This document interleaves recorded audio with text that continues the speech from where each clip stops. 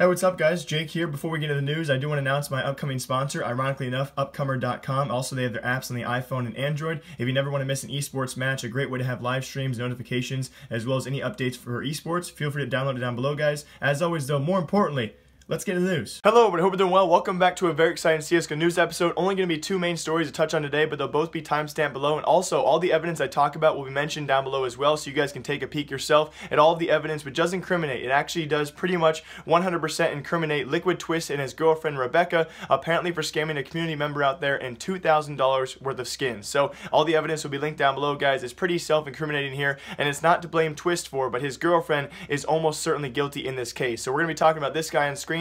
His name is Repo. I'm in contact with him. We've been talking with him as well. And if you guys have actually noticed on Steam Rep, apparently Rebecca, that is Twistzz, or we're going to call him Russell, Russell's girlfriend Rebecca, has been apparently banned on Steam Rep, or accused of fraudulent activity on Steam Rep. You guys can go there, I'll link it down below, and see exactly why. It was actually Repo who reported her for apparently scamming him out of $2,000 in skins. Now the story does go though, Repo was actually the person who bought out Liquid Twistzz and his whole entire inventory quite some time ago. What a nice guy, you know, he bought out his entire inventory. They soon became friends after that. Of course, you know, as Twistzz, a guy who bought out your entire inventory, it's the least you could do to talk to the guy, maybe make a little bit of friendship between the two of you if he just paid you a ridiculous amount of money for all of your skins. So they had a little bit of a friendship going back and forth. Eventually, Repo meets Twistz's girlfriend being Rebecca, and down the line, they actually begin to ask for some of those skins back just to play with, have some play around skins. Many pro players out there need play around skins. When you're at a big tournament, it sucks when you have the default skins as a professional player. You just look kind of, you know, you look kind of like a rookie. So of course,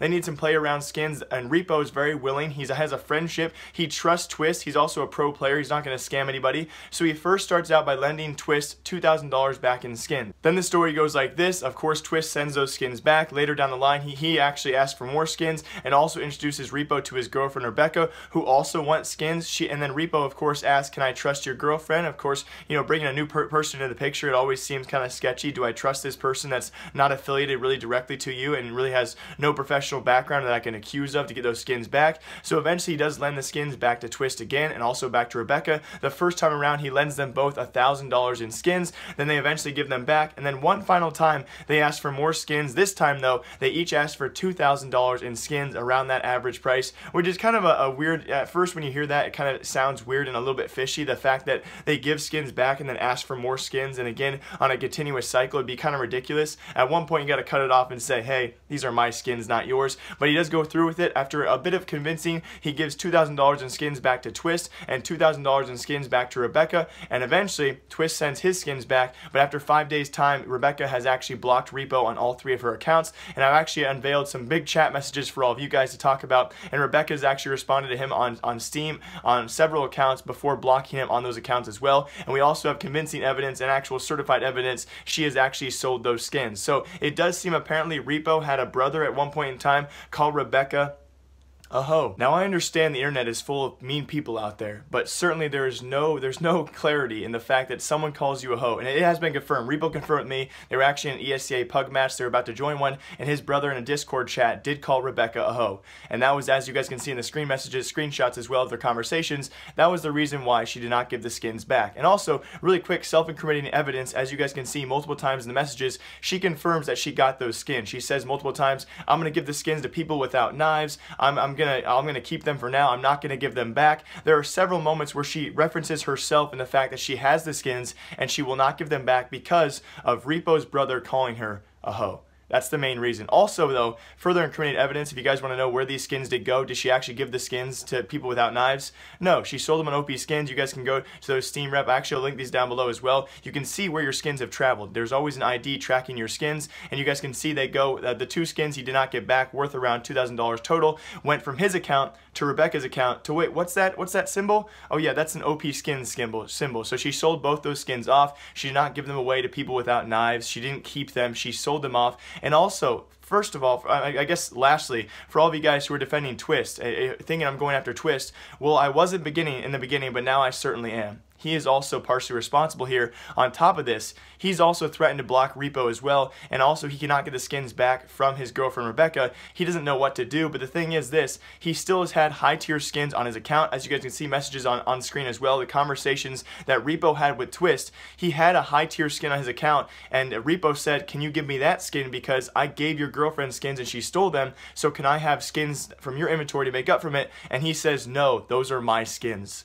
It seems there is almost nothing to do in the situation. Please, I just want to open your guys' eyes to this and encourage a response from Twistzz himself. You cannot have your girlfriend scamming people out there. A guy who bought your entire inventory for a large amount of money, and now you can't give him the skins back that your girlfriend stole. We need a response on this. Please share the video, guys. Comment down below what do you think about this. All the evidence is on the screen. Both Twistzz and Rebecca are certainly guilty here. I think Rebecca is obviously more responsible, but we have all the evidence. I will keep all the evidence and keep talking to Repo as well, and hopefully this guy does get his skins back. It's just very unfortunate to see the situation, and of course, yes, Russell is off at the major right now. He's very busy, but I do expect a response when he does get back. And also, very last in today's episode of CSGO News, I do want to touch very briefly on Valve's attack on gamblers. I can clarify though from some sources out there, it's not a huge attack on gamblers. Only some of the websites out there had some owners and their accounts actually get banned or trade banned. Currently, some of those accounts have been unbanned. As of Phantom Lord did tweet out a few things saying he was trade banned. I don't think that's correct though. If you guys go to his trade link, you can still trade him. So I'm pretty sure Phantom Lord was a false accusation. There was no trade ban there given out to him.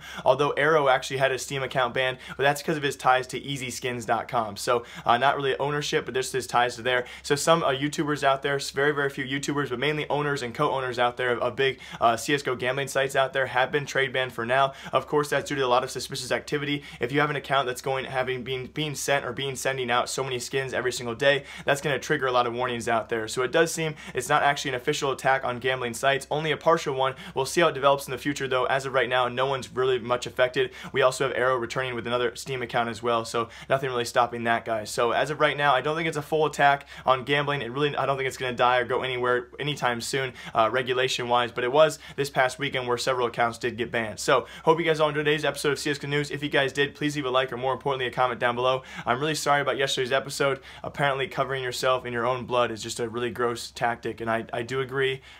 It was just, yeah. Anyway, I hope you guys can forgive me. As always, I'll see you guys in a couple days with some more CSGO News, and my name is Jake, I like you. Goodbye, guys. Already happening. Are you kidding me? He's gonna go for it.